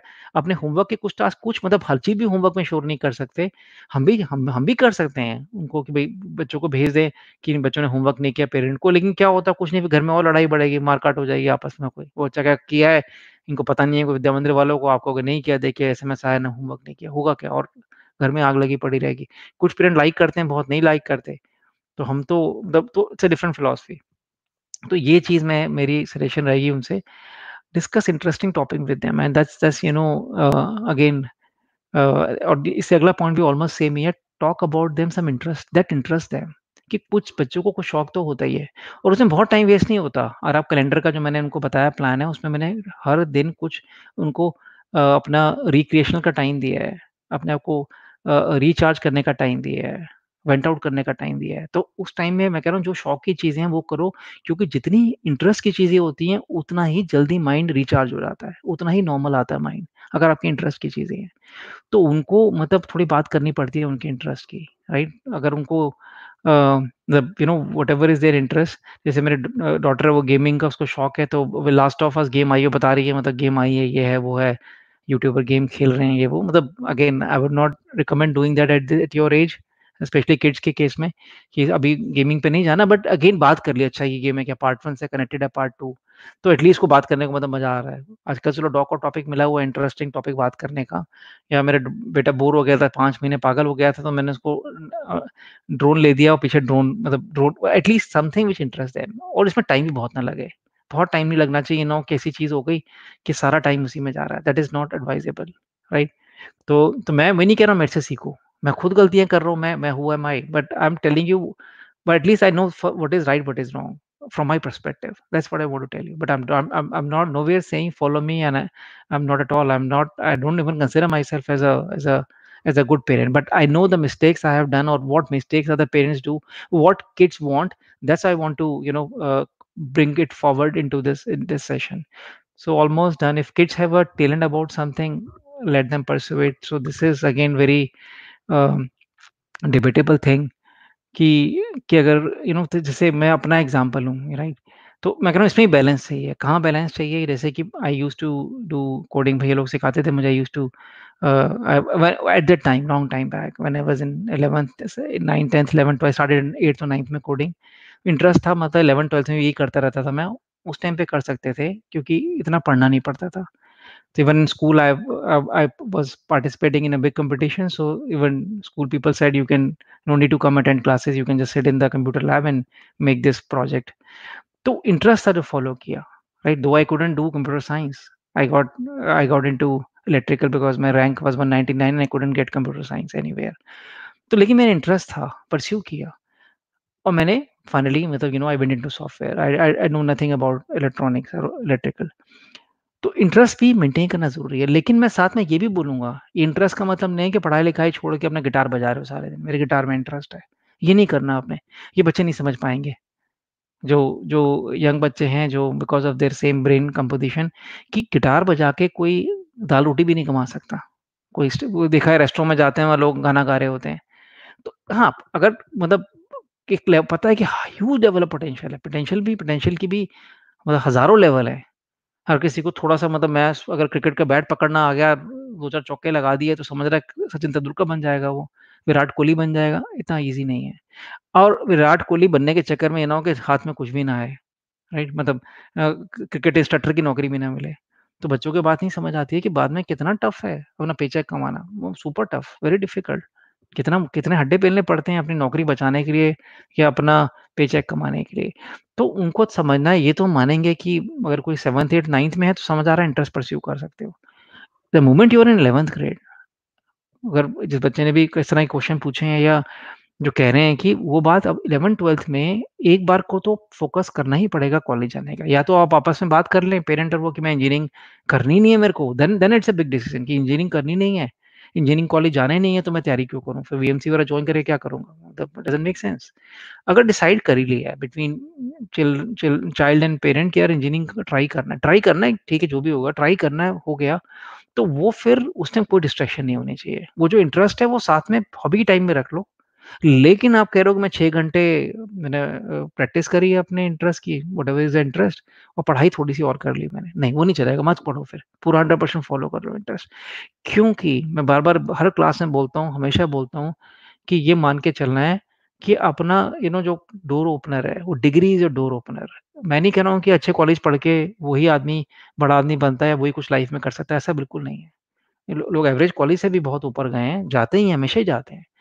तो लेकिन ये पक्का है कि if there is one opportunity and there are 100 people applying for that opportunity, whether it's a job or making your company, applying for the funds, whatever it is, the only that resume will be picked, which will show a good degree on the resume. That's for sure. That's a human psyche. That's a industry thing. कि आप business करना हो, job करनी हो, degree is a door opener. हाँ, ये नहीं है कि डिग्री के लिए हम कुछ भी करने को तैयार हो जाएँगे, पागल हो जाएँगे, वो सब नहीं है। But at least whatever potential we have, will have to enhance that, we have to maximise that. तभी मैं कहता हूँ कि जैसे motivate them to show their best relative to themselves. This is very important thing कि उनको ये नहीं कहना है कि यार ये इस बंदे का इतना रैंक आया था जेईई 1, और आजकल तो वीडियो भी ऐसे बन रही हैं यूट्यूब पे कि मतलब कमाल हो रहा है, कमाल है यूट्यूब की वीडियो का कि कैसे 1 घंटे में पढ़ के जेईई 1 बने। ऐसे-ऐसे टाइटल देख-देख के लग रहा है कि मतलब तो मतलब कमाल के टाइटल हैं लोग जो लिख रहे हैं कि मतलब कुछ घंटे पढ़ो और ये हो जाएगा। एक एक पढ़ रहा था, नाम नहीं लूँगा, कि 3 सेकंड में क्वेश्चन कैसे सॉल्व करें। मेरा चैलेंज है मेरा 3 सेकंड में 5 सेकंड मेरा चैलेंज है, क्वेश्चन पढ़ के दिखा दो आप 5 सेकंड के अंदर मैथ का। चैलेंज है मेरा, ओपन चैलेंज है। 5 सेकंड के अंदर, 5 सेकंड होते कितने टिक, टिक, टिक, टिक खत्म हो गए 5 सेकंड। क्वेश्चन नहीं पढ़ सकते आप 5 सेकंड में। बच्चों को कह रहे हैं आप क्वेश्चन सॉल्व करके दिखाएँगे 5 सेकंड के अंदर। What is this? What the hell it is? 5 second में क्वेश्चन सॉल्व होगा। तो तो बच्चों को ये लग रहा है कि मतलब मैं हूँ, मैं का मेरा पास होने के लाले पड़ रहे हैं क्लास में, और मैं प्रेशर डाल रहा हूँ कि फर्स्ट है क्लास के अंदर। बट होगा क्या, बच्चा पागल नहीं हो जाएगा बताओ? क्लास में 50th पोज़ीशन, पास होने में 33% आने की फाइट हो रही है मेरी क्लास के अंदर। और मम्मी-पापा कह रहे हैं तो फर्स्ट कैसे आएगा तू बता? कौन-सी कोचिंग है तेरे को फर्स्ट रैंक ला सकती है? या क्या करें? कौन-सी बुक पढ़ेगा तो फर्स्ट आ सकता है? या टॉप 5 में आ सकता है? नहीं हो पाएगा, बहुत दूर है, बहुत बड़ा गैप है। तो मेरा ये है कि जो हर एक का पोटेंशियल है अपना, किसी को मैथ्स अच्छा लगता है, किसी को फिज़िक्स, किसी को केमिस्ट्री, किसी को तीनों अच्छे नहीं लगते, किसी को तीन अच्छे लगते हैं, किसी की एबिलिटी है इतनी पढ़ सकता है, तो अपनी एबिलिटी का मैक्स करना है, 100 से ऊपर ही जाना है। अगर 100 है तो 120 30 उससे ऊपर ही जाएँगे। किसी की एबिलिटी हो सकती है कि वो माउंटेन रेस पे जा सकता है। मेरी एबिलिटी है कि मैक्सिमम मैं 5 किलोमीटर का मैराथन मैराथन वर्ड रॉन्ग होगा, 5 के रन कर सकता हूँ, ठीक है। मुझे मैराथन भागने का प्रेशर नहीं होना चाहिए, लेकिन मेरी जो कैपेसिटी है उसको मैक्सिमाइज़ करना है। अगर और जब भी तुम मैक्सिमाइज़ अचीव करने की कोशिश करते हो, मैं स्टूडेंट्स को समझाता हूँ, समझना वो डायनामिक है। वो अगर लिमिट पड़ा हो तो किसी ने वो और एक्सटेंड होती रहती है, कैपेबिलिटी बढ़ती रहती है आपकी। लेकिन अभी तो वहाँ तक पहुँचो, जैसे ही वहाँ पहुँचोगे और बढ़ जाएगी। लेकिन आप टारगेट रखोगे बिल्कुल माउंट एवरेस्ट वाला तो कहीं के नहीं रहोगे, अपनी एबिलिटी तक भी नहीं पहुँच पाओगे। तो यही है कि मतलब उनको जब भी कहीं ये प्रेशर हो कि तेरा में इतना कुछ है पोटेंशियल, तू अपना तो बेस्ट ला पहले, छोड़ मतलब कोई करता होगा बहुत अच्छा, छोड़ बहुत अच्छा करता होगा, कोई होगा जो मतलब मार्क जुकरबर्ग है फाउंडर ऑफ फेसबुक या बिल गेट्स हैं, लेकिन तू अपना कोशिश कर कि अपना कि मतलब कहाँ पे तू अपना मतलब कुछ एंटरप्रेन्योरशिप कर सकता है। एंटरप्रेन्योरशिप अगर किसी को बोलोगे और चैलेंज दोगे तो बन जा तू एलन मस्क, तो बेचारा खड़ा भी नहीं हो पाएगा कंपनी बनाने के लिए। उसकी हिम्मत भी नहीं होगी मैं कंपनी बनाऊँगा, एलन मस्क का एग्ज़ाम्पल देंगे हम उसको। मतलब the one of the great founders of the century. तो वो हम भी यही बात कोई फ़र्क नहीं है अगर हम कहते हैं उसका टॉप 100 में रैंक आ गया, टॉप 50 में आ गया, तो हम वही कहने की कोशिश कर रहे हैं तो एलन मस्क बन जा। कैसे बनेगा वो?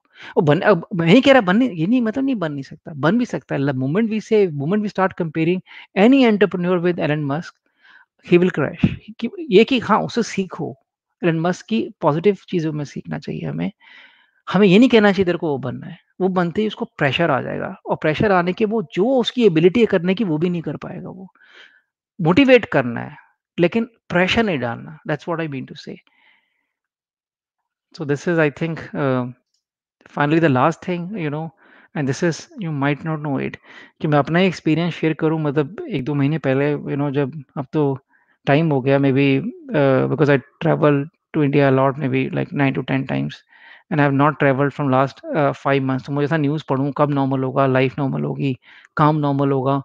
मार्च पूरा, अप्रैल पूरा, even may be news news हर दिन वो रिफ्रेश करके केस किस कंट्री में कितने केस हैं, क्या हो रहा है, ये हो रहा है।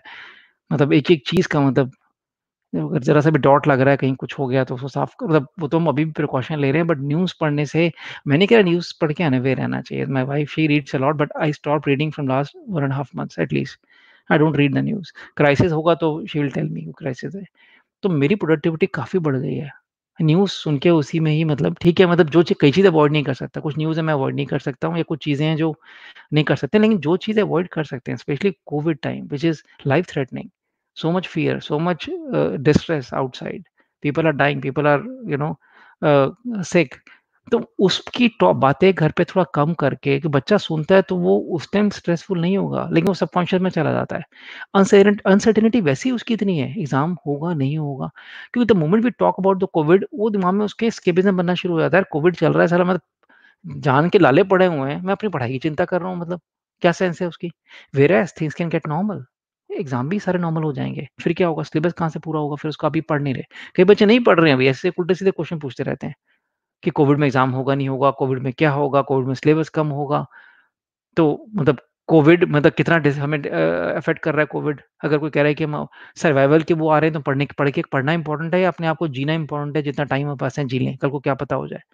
तो बातें वो लॉजिकली ठीक कर रहे हैं वो देखा जाए कि भाई थोड़ा टाइम बचा जी तो लें, अभी पढ़ाई करने में बर्बाद कर रहे हैं, कल को क्या हो जाए किसी को क्या पता है, तो मैं एन्जॉय ना करूँ, थोड़ा-सा टाइम मेरे पास है अगर तो, है तो मतलब अब क्या आंसर दोगे इसका तुम बताओ? कि टाइम तेरे पास बहुत है, मैं क्या बोलूँ? मुझे पता है कि दुनिया कहाँ जाएगी। तो हम न्यूज़ अगर थोड़ा-सा उनको गाइड करें, रोक तो सकते नहीं, उनके पास फ़ोन है और इंटरनेट है तो वो तो पूरे मतलब पूरी दुनिया मुट्ठी में लेके घूम रहे हैं बच्चे आजकल, पूरी दुनिया उनकी मुट्ठी में है, क्यों सब कुछ फ़ोन है तो पूरी दुनिया जेब में आ गई उनकी। तो बट अगर घर में डिस्कशन कम कर दें, तो एटलीस्ट मतलब वो करेंगे दोस्तों से, लेकिन घर में उनको जो मज़ा आता है, घर में डिस्कशन आता है, टॉपिक में वो एक वो एडिक्शन सी बनती है, प्रोक्रेस्टिनेशन वहीं से शुरू होता है। बैठे हैं तो बैठे रह गए, बातें तो बातें हो ही रही हैं, क्या हो रहा है? अगर अगर आप कहेंगे अभी मैंने अभी बोला था कि इंटरेस्ट की बात करो उनकी, व्हाट और इंटरेस्ट की बात करेंगे, कोविड नहीं करेंगे, कोविड में इंटरेस्ट नहीं डेवलप करना उनका। तो गाइज़ ये मेरा मेरा थॉट प्रोसेस था अबाउट एन सेशन। मैं अपनी तरफ से बिल्कुल नहीं कोई मैसेज देना चाहता था पेरेंट्स को, मैं हू M I to give them the message, but like that was my last slide. I change this. तो मेरा भाई बस वो स्टूडेंट्स का था कि मुझे लिस्ट भेजते रहते हैं टॉपिक्स पे वेबिनार ले लो या ये टॉपिक्स पे बात कर लो। तो उनको था कि अगर मुझे लग रहा था कि ये चीज़ अफेक्ट कर रही है और मैं थोड़ी बात कर सकता हूँ या मतलब भैया लोग वो नहीं आ पाए आज, तो बातें वही हैं, भैया लोग भी यही बात करते हैं और मतलब मैं कहूँगा हर टीचर यही बात ही करेगा, कोई फ़र्क नहीं है, सबका एक्सपीरियंस। तो यही करने आए थे, किसी को कोई मतलब किसी की फीलिंग अगर मेरे बोलने से कोई हर्ट हुई हो, तो really I am really sorry कि मेरा ऐसा कोई मतलब किसी को पेरेंटिंग सिखाने का आइडिया नहीं था, किसी को मतलब किसी की फीलिंग को हर्ट पहुँचाने का आइडिया नहीं था, किसी बच्चे को भड़काने का भी कोई आइडिया नहीं है। मैं बहुत उनके पीछे पड़ता हूँ, बहुत उनको मतलब मेरा डाँट सकता होता या चाँटा-वाँटा लगा सकता होता तो मतलब धर भी देता मैं उनको 1-2 और उनकी बदमाशियों के। तो मैं उनको बिल्कुल नहीं है। तो लेकिन जो बच्चों के जो मैसेज थे वो मैं पहुँचाना चाह रहा था और मेरा जो ओपिनियन था या हमारा जो ओपिनियन था उसके अंदर हम कि अगर काफ़ी पेरेंट्स कर रहे होंगे, नहीं कर रहे हैं तो कुछ चीज़ें मैंने खुद पे इम्प्लीमेंट करी हैं। मैं भी फादर हूँ, सेम एज एज के जो आपके किड्स हैं, सेम ऑलमोस्ट सेम ही एज के किड्स हैं, सेम एज ही होगी हम लोगों की। तो मेरा अपना ओपिनियन शेयर करने के लिए मैं आया था। तो guys thank you so much और क्वेश्चन नहीं लेते लाइव में क्योंकि क्वेश्चन में क्या होता है कि बच्चे ज़्यादा पूछते हैं, फिर उनके क्वेश्चन भी उल्टे-सीधे होते हैं। मैं नहीं चाहता मैं किसी का आंसर दूँ और मैं किसी की और फीलिंग पेरेंट्स की मैं हर्ट हर्ट करूँ, क्योंकि बच्चे भी हैं ऐसे बच्चों के क्वेश्चन फिर मैं नहीं चाहता कि चैट पेरेंट्स देखें, वो उल्टी-सीधी बातें भी कर रहे होते हैं कई बार यहाँ पे वो। तो अब ऐसे क्वेश्चन आ रहे हैं देखो मैं तो my parents have blocked my social media and take phone मेरा ले लिया है मेरे से ये वो, तो मैं क्या करूँ ये वो? तो मैं देखो कैसे आंसर करूँगा ना, मैं तो between the parent and this है मैं कुछ बोलूँगा तो ये होगा कि बच्चे भड़क रहे हैं या मैं ये मतलब पेरेंट्स को का सपोर्ट कर रहा हूँ मैं, सो I want to keep my relationship separate with both. तो स्पेसिफिक क्वेश्चन जो मतलब अबाउट द किसी घर का कल्चर है वो उस पे मैं नहीं क्वेश्चन लूँगा क्योंकि हर एक का अपना वो है, मैं I am not the parent so I can not change, but I can suggest what and I suggested in my perspective. Somebody saying yoga class eight 9:15 कर दें, तो एक बार सर्वे पहले कराया था हमने, फिर करा लेंगे अगर 9:15 लेकिन इनमें मुझे लगता है जल्दी होगी तो कुछ पेरेंट्स भी आते होंगे, क्योंकि फिर उनको अपना काम भी करना होता है उसके बाद तो मतलब थोड़ा अपना टाइम चेंज कर लो। देखो मैं 2 मिनट बात ये निकल आई तो मैं बिल्कुल अगेंस्ट हूँ पेरेंट के लिए कि जो बच्चे सारी रात पढ़ते हैं, बहुत अगेंस्ट हूँ। कि बच्चे सारी रात पढ़ रहे हैं। सुबह जो मॉर्निंग टाइम पे जो पढ़ाई होती है, वो सबसे अच्छी होती है। लेकिन क्या होता है घर में एक बच्चों का होता है कि डिस्टर्बेंस बहुत होती है, छोटा घर है, अपार्टमेंट में रह रहे हैं बहुत लोग तो, मेजॉरिटी तो ऐसे ही रहते हैं मेट्रोपॉलिटन में अपार्टमेंट्स में। तो वहाँ पे एकदम सुबह मतलब वो शुरू हो जाता है सब मतलब काम-वाम, ये वो हलचल, डिस्टर्बेंस एक वो मतलब घर का अपना रूटीन, पेरेंट्स की अपनी वार्तालाप आपस में ये वो, पॉज़िटिव नेगेटिव दोनों।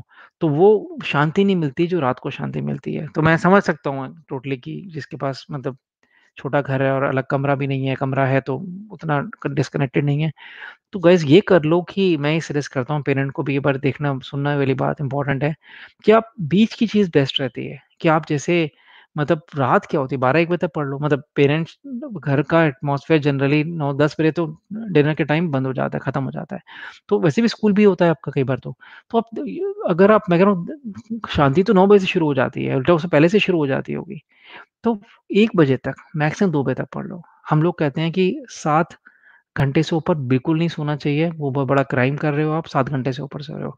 हाँ, किसी घर में इस फिलॉसफी को बिलीव नहीं करते तो I am really sorry for that but life में कुछ अचीव करना है और 7 घंटे से ज़्यादा सो रहे हो तो आप पहले ही मतलब आपने गिव अप कर दिया, क्या अचीव करोगे आप? सोने में सारा टाइम निकालोगे तो। मैं बहुत कम भी सजेस्ट नहीं करता हूँ कि अगर आप मॉर्निंग में फ्रेश ही नहीं है, टायर्ड हैं, तो आप क्या मतलब पढ़ाई करोगे? दिमाग वाला काम है पढ़ना। तो 6 is the minimum, 7 is the maximum that's what I suggest. बहुत ही कोई धुरंधर है, इसकी बॉडी कमाल की है, इसकी बहुत साउंड स्लीप लेता है वो 5 घंटे, लेकिन आई वुड नॉट रिकमेंड 6 और 7 आवर्स। वो मैंने जो मॉडल बताए थे उसमें भी मैंने 6 और 7 ही दिया था। तो कि तुम अगर 6 घंटे सोना है या 7 घंटे सोना है, उस दिन योगा भी नहीं करनी, तो 9 बजे उठ जाओ, 2 बजे सो, 9 बजे उठ जाओ, 1 बजे सो, 8 बजे उठ जाओ, 7 घंटे की नींद पूरी हो गई। ये नाइट आउट लगा के 2 बजे उठना, ये बिल्कुल ठीक नहीं है, बिल्कुल गलत बात है ये। तो मान रहा हूँ बच्चे पेरेंट्स की नहीं सुनते हैं इसके अंदर, मेरे खुद का खुद हाल ऐसा है मैं क्या बोलूँ? लेकिन मैं सपोर्ट बिल्कुल नहीं करता हूँ। मैं बिल्कुल चाहता हूँ कि बिल्कुल मतलब बच्चे टाइम पे उठें मॉर्निंग के अंदर। लेकिन मैं नहीं कह रहा 6-7 बजे उठें क्योंकि उनको रात का कुछ एक अच्छी पढ़ाई शांति वाली चाहिए होती है, पीस ऑफ माइंड चाहिए होता है अपना। तो वो मेरे हिसाब से तुम 1 बजे सो के 8 बजे उठना या 2 बजे सो के 9 बजे उठना अगर 7 घंटे सो रहे हो। 6 सो रहे हो तो प्रॉब्लम सॉल्व होगी, 2 बजे सो 8 बजे उठो, अपना रूटीन फिक्स कर लो अपना ये वाला। और आई थिंक स्कूल भी अगर जैसे कोविड के टाइम तो स्कूल भी 8 बजे से पहले शुरू नहीं होते होंगे। अगर है तो स्कूल के अकॉर्डिंग 1 आधी घंटा पीछे कर लो। लेकिन अगर 2 बजे के बाद कोई सो रहा है तो बिल्कुल गलत बात है। तो योगा क्लास हम 7 बजे कह रहे हैं, 7 बजे तो मुश्किल होगा, बहुत कम बच्चे आएँगे, 7 बजे उनको सुबह उठ के तो नहीं हो पाएगा। अगर मैं पेरेंट कह रहे होंगे शायद हो सकता है, तो हम ये भी मतलब ये कर सकते होंगे कि एक क्लास का अगर अगर गुरुजी अवेलेबल हैं, योगा वाले जो सर हैं, तो एक क्लास का टाइम जल्दी कर दें। तो मतलब बाकी तो अगर देखो मतलब कुछ क्लासेस आपने अटेंड कर ली हैं और सीख लिया तो खुद भी कर सकते हो। दो it is next to impossible doing it alone without instructor you know doing in front of you. somebody is asking question MIT और आईटी तो बहुत लंबा आंसर है इसका ही बहुत लंबा आंसर है इसका एमआईटी और आईटी तो in terms of brand MIT is no doubt MIT is among the top 3 colleges of the world I would say specially engineering but MIT जाना कितना मुश्किल है नेक्स्ट टू इम्पॉसिबल है तो उसके पीछे ना हो कि अपना हाथ से जो है वो भी छोड़ दो हाँ कुछ जा सकता है एमआईटी अफोर्ड कर सकता है डोंट थिंक स्कॉलरशिप मिलेगी which is like rare combination MIT 3 चीजें हैं एमआईटी जा भी सकता है पहले वो औकात चाहिए getting into MIT is more difficult getting into IIT from India. I'm sure कि MIT में कुछ लोग IIT में तो MIT afford करना you should have that kind of money, right? Third is taking the pressure. ये इंडियंस कॉलेजेस की तरह नहीं है आके जो टॉप कॉलेजेस हैं ये यहाँ पे बहुत प्रेशर होता है राइट तो guys I think wish parents हैं मैं और लंबा सेशन नहीं करूँगा क्वेश्चन आंसर स्टूडेंट के साथ तो मैं लेता ही रहता हूँ हमारा सेशन ऑलमोस्ट एवरी डे है तो मैं I take a part from this session and I thank you all the parents it was for parents only so I will not thank you student to be part of this session so thank you for coming into this अगर कोई भी अगर आपको लग रहा है कि session से कोई इन्फॉर्मेशन आई है तो हम इस तरह के सेशन स्पेसिफिक टॉपिक पे भी बात कर सकते हैं अब तो मैंने जो भी टॉपिक थे जो भी सजेशन थे सारा एक स्लाइड पे लाने की कोशिश करी है बट मे बी भैया लोग भी आ सकते हैं उस सेशन में और टीचर भी सीनियर टीचर भी आ सकते हैं where we can pick a specific topic and elaborate more discuss more सो अगर आपको अच्छा सेशन लगा तो प्लीज़ लाइक कर लेना तो ये भी मतलब इसका आंसर मैं अभी नहीं दूँगा, बाद में दूँगा कि कुछ बच्चे काफ़ी पूछ रहे थे कि आप यूट्यूब पे थोड़ा-सा एक्टिव ज़्यादा हुए हैं, स्पेशली मेरा नाम लेके इन लास्ट फ्यू वीक्स उसका आंसर मैं दूँगा। मेरे पास आंसर है उसका, अभी नहीं देते आंसर उसका मैं आई गिव दैट आंसर। तो लेकिन कि आप प्लीज़ अगर सेशन अच्छा लगा है तो लाइक ज़रूर करना है और कमेंट अगर है तो वो भी प्लीज़ कमेंट भी देना क्योंकि this is motivational for us and again if you have any doubt about this that Manmohan Gupta why he is so active on YouTube maybe in few days I'll record a video and then it have a very convincing answer for that. So that's all guys. Thank you so much and yeah, bye. Good night.